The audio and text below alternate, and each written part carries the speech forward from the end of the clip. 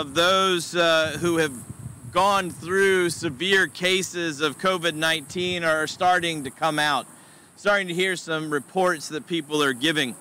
Like from Karen Bischoff, who was 30 years old, a former firefighter and a paramedic from Boca Raton, Florida.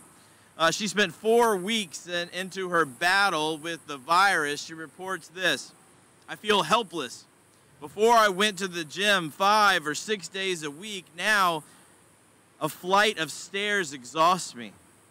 I can't play soccer, ride bikes, or go to the pool with my son. I feel so much mom guilt, like I'm an absent mom. I'm unemployed and I don't know what kind of work I will be able to tolerate in the future." Or how about from Bilal Quizelbash, who's 34, he's a CEO in Jackson, Mississippi. He was diagnosed in May and spent a month in the hospital in the ICU. Even now, he reports, "The amount of pain I've experienced is shocking. It almost feels like a bioweapon. Sometimes I have to take a break from work to lie down and lie down in the fetal position. The pain is so distracting. I make mistakes in my job and rely on my team to check my work. I'd say I'm only functioning about 40%. But then there's Latoya Henry, age 43, a public relations and communications specialist from Lathrop Village, Michigan. She had no pre-existing conditions, yet she had to be hospitalized and on a ventilator for 2 weeks. And she writes this even after that: "Months later, I'm still not totally back to normal. My balance feels off and I have intermittent chest congestion. I have also been diagnosed with irregular heartbeat, and on top of all the physical symptoms, it's mentally hard too. I was so afraid I'd have to go back to the hospital." You know, I share these not as not to scare you or as any kind of propaganda.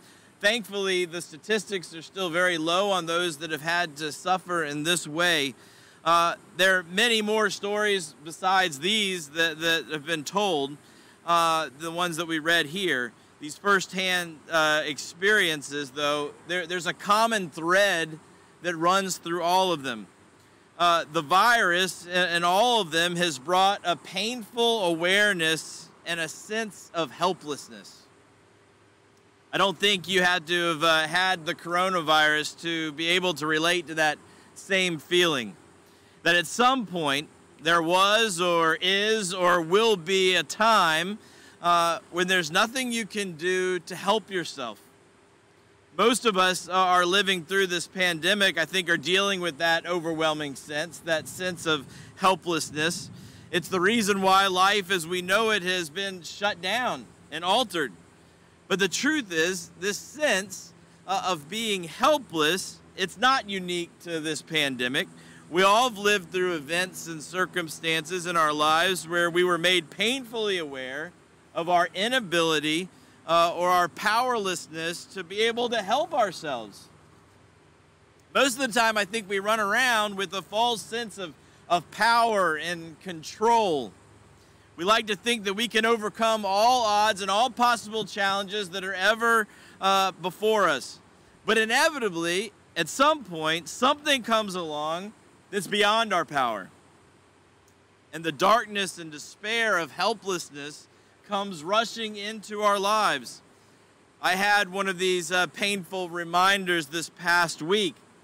That's why I wasn't with you this past Sunday. Our son Chess had a really bad earache. And so we went to a Minute Clinic thinking that it was just a minor problem that would require some minor medication. Well, that trip then led us on to Wolfson's emergency room where Chess was admitted for fear of a mastoiditis. If you don't know what that is, neither did I. But it's real, and it's not real fun if you look it up, but what it's about. There's nothing that makes you feel more helpless than having to watch your child suffer and be in pain. And there's nothing you can do about it. You'd take it away if you could, but you can't. Praise the Lord, in Chess's case, after all the tests and after giving him enough medication, it was not mastoiditis, and the medicines have worked, and he's doing fine now. But none of us likes that feeling, I know I don't, of helplessness. Yet it's only when we truly and fully realize and embrace and accept our own helplessness that we can truly find the joy and the hope of the gospel. It's only when we accept our own helplessness that the gospel then truly becomes good news to us in our lives. You know, Jesus said this. He said, "Those who are well have no need of a physician, but those who are sick. I have come not to call the righteous, but to call sinners." See, our moments of helplessness, they actually point us to the fact that we're sick. We're not right. We do not have the power or the ability to help ourselves. In our reading this morning from Matthew chapter 15, verses 21 to 28, it illustrates this very reality. And it actually gives us help and hope in the midst of our own helplessness. And so I want to invite you to open up your Bibles, or if you open up that bulletin that we sent you, hopefully you got it online. We're going to work through this together this morning. And in the process, we're going to find help and hope for those times which are always that we are in such desperate need. In verse 21, we're told this, "And Jesus went away from there and withdrew to the district of Tyre and Sidon." You know, the great college football coach Lou Holtz once said, "In the successful organization, no detail is too small to escape close attention." Football coaches are obsessed with every detail, just finding any little thing that will possibly give them success. Well, attention to detail is incredibly important as well when we're looking at the Word of God. Every detail matters. And the fact that Jesus went to the district of Tyre and to Sidon is a very important detail. Jesus had been teaching, he had been preaching, and he had been healing in the region of Galilee. Sidon and Tyre were located to the west along the Mediterranean Sea. And this was not the first time that we hear of Tyre and Sidon in the Bible. Going all the way back to the book of Joshua, we learn of them because the tribe of Asher, God's chosen people, failed to obey God's commands and to push the inhabitants of those cities out of the promised land. They got there and they looked and they said, "They're too well fortified, we just can't do it." And as a result, God told them that he would leave them there, the people of Tyre and Sidon, that they would be a thorn in their side forever. These were pagan cities. They worshiped false gods. In the book of Judges, we're also told about that the people of Israel turned from God, and they turned to the false gods of Sidon. In 1 Kings, we're told about the most wicked queen in all of the history of Israel, and that was Jezebel. Well, she was a princess of Sidon. So when we're told that Jesus went to the district of Tyre and Sidon, it's an important detail. It's a really important detail because we're being told that Jesus went into a pagan culture. And then in verse 22, we're told this, "And behold, a Canaanite woman from that region came out and was crying, 'Have mercy on me, O Lord, Son of David. My daughter is severely oppressed by a demon.'" So while Jesus was in this pagan region, a Canaanite woman came to him. She was a Canaanite because she was a descendant of the people of Canaan that God had ordered to be driven out, but that his people had failed to do so. She was a pagan woman from a pagan culture. One of the ones that God warned would be a thorn in their side. But listen again to what this pagan woman, what she cried out to Jesus about. She said, "Have mercy on me, O Lord, Son of David." See, there's a lot to understand about this woman from this very, very short entreaty that she offers to Jesus. First of all, she came to Jesus looking for mercy. That's what she wanted. She was crying for mercy. You know, we usually think of mercy as an act of kindness towards someone. But the word that's used here means really much more than that. The word means to show compassion or forgiveness as God defines it. in accordance with his truth. Why does that make much of a difference here? This pagan woman was not merely looking for Jesus to be kind to her. She just didn't need someone to be nice that day. She was appealing to God's truth in a desperate moment of need in her life. The second thing to notice here is that this pagan woman asked for Jesus to have mercy on me. Have mercy on me. You know, it was her daughter who was suffering from a demon oppression. It wasn't her. It would have made far more sense here for her to have asked Jesus to have mercy on her daughter. So why does she ask to have mercy on her? I think this is the first indication we get about what this woman is really going through. She was helpless. She was in total despair. Her daughter was suffering, and there was nothing that she could do about it. In other words, she was desperate. She had nowhere else to turn for help. It was killing her. It was eating her up inside. And so this Canaanite woman was appealing to God's truth for help and has recognized her own helplessness and desperation for Jesus to help her. But thirdly, she called Jesus Lord, Son of David. Lord, Son of David. See, she didn't just recognize Jesus as this famous healer who was traveling throughout the land, a miracle worker. Goodness knows she probably had been to her fair share of those so-called healers and miracle workers, but none of it had worked. It was all to no avail. She addresses Jesus as Lord, Son of David, which means she's acknowledged Jesus as being authority and master. That's what Lord means, to have authority and be master over her. And his purpose, she also acknowledges as he is the promised Messiah, the Savior of the world. That's what the Son of David means, the promised one from God. God had made a covenant with David and promised that his kingdom would last forever.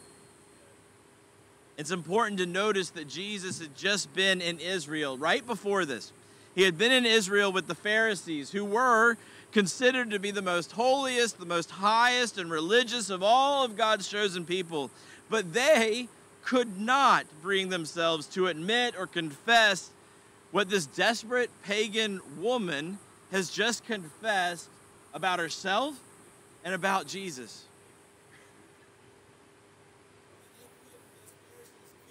Admit that they needed mercy, that they needed help desperately, that Jesus was the Savior sent from God for them. Yet here in this God-forsaken region that had long lived in disobedience to God, Jesus found a true confession of faith, which makes verse 23 all the more odd.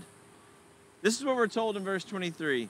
But Jesus did not answer her a word. He was silent. Why? Did he not care? Did he not want to be bothered with her in this moment? Did he have more important things maybe to do? I know sometimes we may feel like that in our own lives when we're in times of helplessness and desperation, that, maybe God doesn't really care. Maybe he's got other bigger things, bigger fish to fry, that he doesn't care about us so much. Well, the truth is we're not really given the reason yet. What we do know is that she didn't give up. She didn't give in to Jesus' silence. It didn't dissuade her. She continued to cry out until the point that the disciples got so annoyed with this woman looking for mercy from Jesus that they begged Jesus, send her away. If you're just going to stay silent, if you're not going to do anything, send this woman away from us. She's driving us nuts. Finally, in verse 24, Jesus gives us the answer. He says, I was sent only to the lost sheep of the house of Israel. The reason Jesus didn't respond was because his mission was first and foremost to God's chosen people. But this woman was so desperate that even given Jesus' rejection here, we're told in verse 25 that she came and knelt before him saying, Lord, help me. Can you just hear the cries of desperation that this woman was feeling? Notice that she didn't argue. She didn't get angry about Jesus' rejection. She simply and she humbly submitted. She knelt down before him. She submitted to the only one she knew who could possibly help her. And with that, Jesus doubled down, and he answered her in verse 26. It's not right to take the children's bread and throw it to the dogs. Talk about adding insult to injury here. See, now Jesus is calling her a dog. Now, this was a common insult that was given by God's chosen people to those who were outside the covenant. Yet again, this woman does not argue. She doesn't get offended. She simply says in verse 27, "Yes, Lord. Yet even the dogs eat the crumbs that fall from their master's table." You know, David Martin Lloyd-Jones, who was a great 20th century preacher and teacher and evangelist, he said this: when a person truly sees themselves, they know that nobody can say anything about them that is too bad. What he was saying is that when we truly know ourselves, then we know how sinful and rebellious our hearts truly are. And when we know that, there's nothing that anyone could ever possibly say about us that's worse than what is probably really true in our hearts in the first place. Albert Einstein once said, "Only two things are infinite: the universe and human stupidity, and I'm not sure about the former." Do you feel insulted? Maybe a little bit? Or do you think that he was probably just talking about someone else? Probably more likely, right? See, when we know how sinful we are, even in our best actions and our best thoughts and our best desires, there's nothing that anyone could possibly say that is bad as what we truly are at heart. This pagan Canaanite woman, she knew her own sinfulness. She knew her own helpless state, and that even the least of what Jesus could give her would be more than she could ever possibly find on her own. And with that, Jesus said to her in verse 28, "O woman, great is your faith. Be it done to you as you desire." And her daughter was healed immediately. See, this woman was desperate. This woman was helpless. She knew the depths of her own depravity, her unworthiness to come before Jesus, the Son of God, the Savior of the world, and ask him for anything. And yet, in her desperate, helpless, and humble state, what she found was the grace and mercy and help that she really needed. Friends, if you're not already painfully aware, we are a helpless people. We're powerless to control the world and even our own health and well-being. We're unworthy because of our sin to ask God for anything, let alone help and salvation. We are in desperate need. We are this Canaanite woman. If you can accept that truth about yourself, then the gospel truly becomes good news for you. To quote again from David Martin Lloyd-Jones from his book, The Path to True Happiness, he wrote this: "There is nothing more wonderful than when you have been hiding yourself from Jesus, as it were, afraid to look at him. But at last, in desperation, you just have to look up, and you see the most surprising thing you have ever seen. There's a look of love. There's a look of compassion and of mercy and of pity and of welcome. And you see the greatest invitation: come. And you go back to him filled with joy unspeakable and full of glory." That's what this Canaanite woman found. That's what awaits us when we accept this invitation and come in our helplessness and our desperation to Jesus. Friends, don't let your feelings right now of helplessness enslave you to fear. Take that helplessness and cry out to Jesus and find in him salvation for your souls and joy, a joy that is everlasting. Amen.